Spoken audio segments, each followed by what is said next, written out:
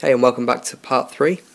This is the final part, so we just need to combine both of the effects together that we made. It's pretty simple to do.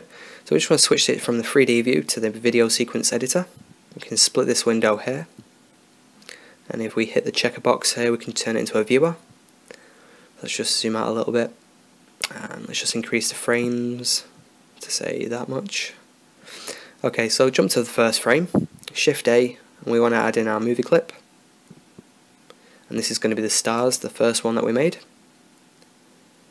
Scrub through, see how it looks, and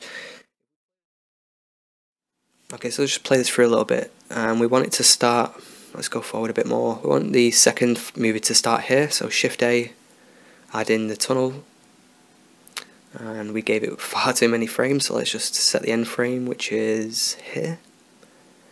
So it's actually 5 more frames than we started with. Okay, so what we need to do is blend these two together. So if we press N to bring up the toolbar, or the properties window.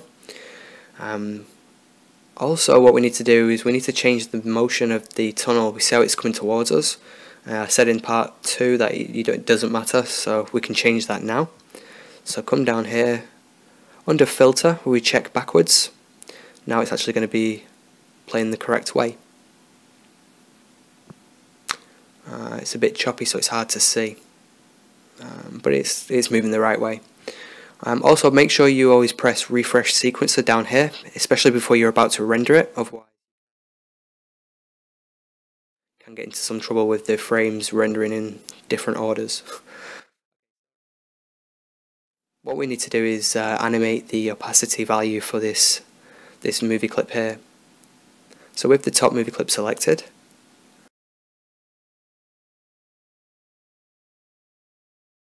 okay, so with the top movie clip selected, the tunnel clip selected, you want to hit I to add a keyframe in the opacity, and then let's go to the start of it and then reduce the opacity to 0, press I to add a keyframe,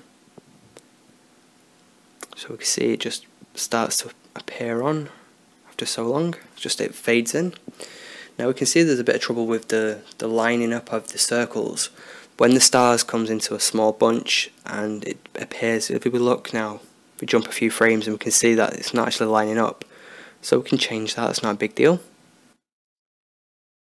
So we select the stars and then come over here to image offset, we just check image offset, and now we can just manipulate this value here to make it line up. Yours might already be lined up. I think mine messed up with the camera view at the beginning, but don't worry about it, we can always change it.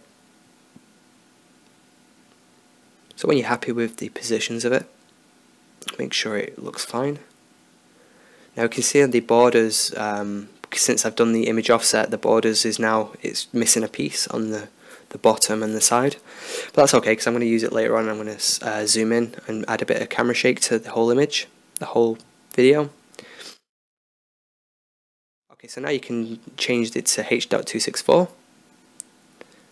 if you want it to be a movie file. Also make sure you set the output. Jump to the beginning and give it a render. And there you go.